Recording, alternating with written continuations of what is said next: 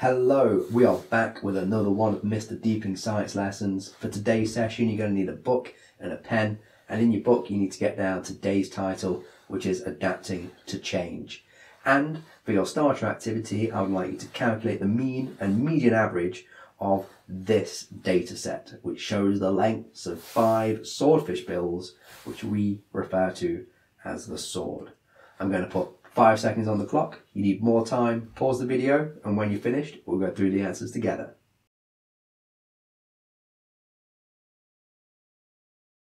Have we got those averages? Let's have a look. I'm going to start off with the median average. So I want to put my data set in numerical order. So starting at the bottom, 35, 39, 41, 43, and 47. The one in the middle is this 41 centimeters, and that is my median average.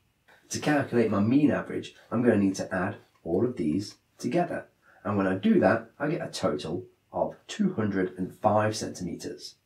But then I need to divide by how many pieces of data I have in my data set. So I've got 5 pieces of data in my data set. So I take that 205 centimeters, divide it by 5, and that gives me a mean average of 41 centimeters. In this case, my mean average is the same as my median average. In today's lesson, we're going to be stating the resources that animals and plants compete for. We're going to be explaining how genetic variation helps plant and animal species to survive, as well as describing how some behavioural adaptations help species to survive in different habitats. So what do animals compete for in the wild? They compete for water, they compete for food, they compete for mates so that they can reproduce, and they compete for shelter and space or territory.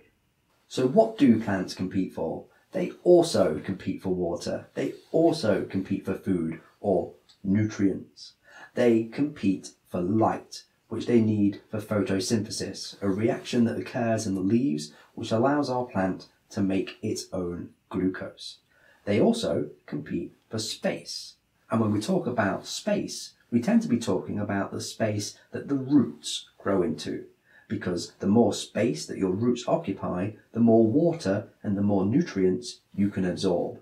And so, for our next task, what I'd like you to do is to copy and complete the summary paragraph using the words which are down the side. And if you really want a challenge, you can suggest how a cactus can photosynthesize without any leaves. I'm going to put 5 seconds on the clock, and if you need more time, pause the video, and when you're finished, we'll go through the answers together. Alright, if you finish your paragraph, let's go through it together. So plants and animals compete for a number of resources, and these include water and space. And those two are interchangeable, so if you put space and water, that's also correct. Animals also compete for food and mates to reproduce. Plants make their own food by photosynthesis, and so they compete for light. Organisms have a number of adaptations that enable them to survive in their habitat. Next up, we're going to be looking at some of the adaptations that our plants and animals have. So if you've had a go at the challenge, you can see whether or not your suggestions are correct. So now we can state the resources that animals and plants compete for. So how can a plant survive in the desert? Usually, the leaves on a plant will result in water loss, but the cactus has spines instead of leaves, so it doesn't have this water loss problem. But that does generate another problem for our cactus, because leaves are usually the site of photosynthesis, where our plant would make its own glucose, and so it does its photosynthesis in the stem. Another problem that our cacti face is that it has very little water, and so to get around this, it has very widespread roots, so that when it does rain, it can absorb as much water as possible. Some cacti have roots which reach down all the way to the water table, so they can absorb water from there instead of waiting for it to rain. Also, our plant has a waxy layer around it, which prevents water loss. But what about our animals? Let's have a look at our oryx. Now, usually, animals would sweat, which results in them losing water. Our oryx doesn't sweat. Another way in which our animals usually lose water is by urination. Our Oryx has very concentrated urine, which means that it's reabsorbing a lot of the water as it passes through the kidney. Our Oryx has very long, thin legs, and usually this would mean that it's very difficult to walk on the sand. But Oryx has very wide feet in order for it to get more traction. And another problem faced by our Oryx are the high temperatures in the desert, as well as the really cool nights. But the Oryx has a very large body, and so it takes a very long time for the Oryx to get to temperatures which would do it any harm. Also, when it's at a very comfortable temperature, when it gets cooler in the night, that large body also means that it cools down very slowly, so it never gets too cold during the nighttime. So now let's have a go at describing how the following plants and animals are adapted to life in the desert. At this point, we should all be able to do the Oryx and the cactus, and if you really want a challenge, you can have a go at the camel. Feel free to set this out as a table with 3 headings, with each one of your plants or animals as one of those headings, and list the adaptations under each one. I'm going to put 5 seconds on the clock. You need more time, pause the video, and when you're finished, we'll go through the answers together. Have you got all of your adaptations? Let's start with our Oryx. Remember, our Oryx doesn't sweat. Our Oryx has very concentrated urine, which means it's reabsorbing a lot of that water. Usually it's difficult to walk on that sand, but our Oryx has very wide feet. And to be able to thermoregulate properly, it has a very large body. In order for our cactus to prevent that water loss, it has spines instead of leaves. But then it needed somewhere else to photosynthesize, so its site of photosynthesis is in the stem. In order to survive in a place that has very little water, it has really widespread roots, or really long roots, so that it can absorb a lot of water when it rains, or so that they can reach down to the water table. It also has a way of preventing water loss even further by having a waxy layer which coats the cactus. So now let's have a look at our challenge, which is the camel. Now the camel lives in a very similar habitat to our Oryx, so it's probably going to have many of the same adaptations. Our camel has a very large body. This allows it to thermoregulate just as well as the Oryx. It also has wide feet for increased traction on the sand. Our camel also doesn't sweat. It also has concentrated urine, which means that it is reabsorbing a lot of that water in the kidney. And our camel also has a hump of fat on its back. And this fat can be broken down into water and energy, so our camel can go for really long stints in the desert without water.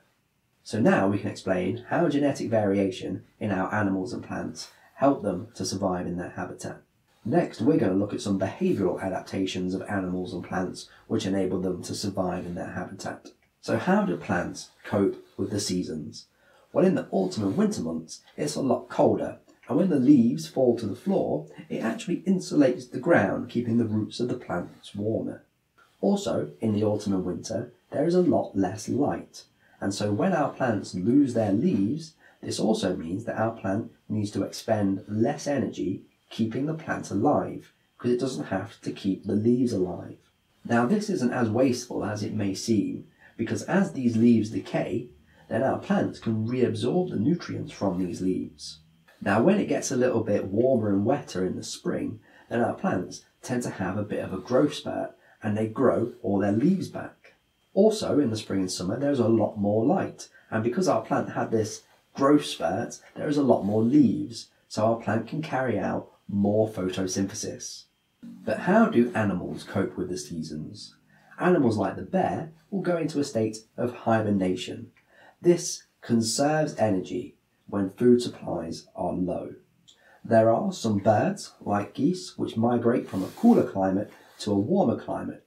This is not just about moving to a place which has a higher temperature, this is also about moving to a place which has a higher abundance of food. Because in places where the temperature is cooler, the small rodents which they eat could be in hibernation, and none of the trees are going to be providing fruits, and so they need to go somewhere where there is more food. And then we've got animals that have a lot of fur or wool, like sheep. And in the winter months, they grow thicker wool, or they'll grow thicker fur. And this allows them to stay warm in the colder seasons. Some animals as well will shed their fur in the warmer months so that they don't overheat. And so for our next task, what I would like to do is to explain how these adaptations and behaviours help these species to survive. We're going to look at the Oryx again, and our Oryx moves around at the night time and it stands still in the breeze. Our Arctic fox, it has more visual clues. This is what the Arctic fox looks like in the summer, and this is what the Arctic fox looks like in the winter. How is that adaptation helping that species to survive? And if you really want a challenge, we've got some penguins and they huddle together in a group, and all penguins get to spend time in the middle of the huddle. How are those behaviours helping those penguins to survive? I'm going to put 5 seconds on the clock, and if you need more time, pause the video, and when you're finished, we'll go through the answers together.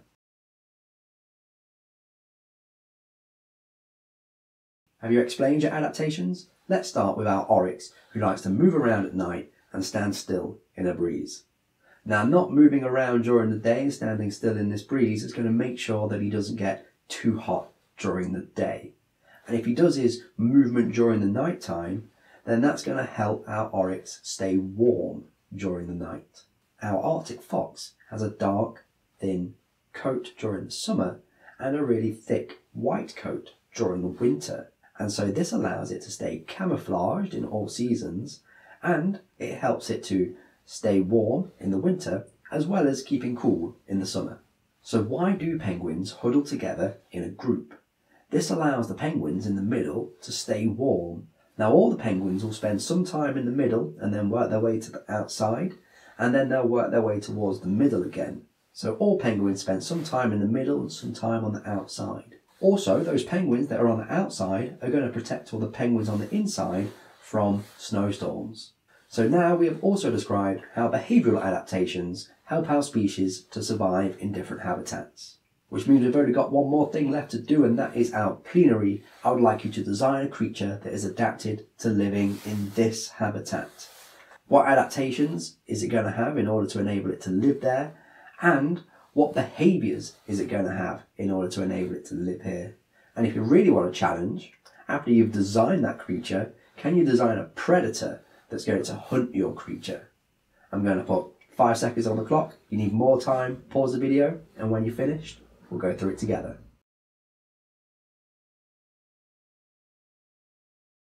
Alright, have you designed your creature?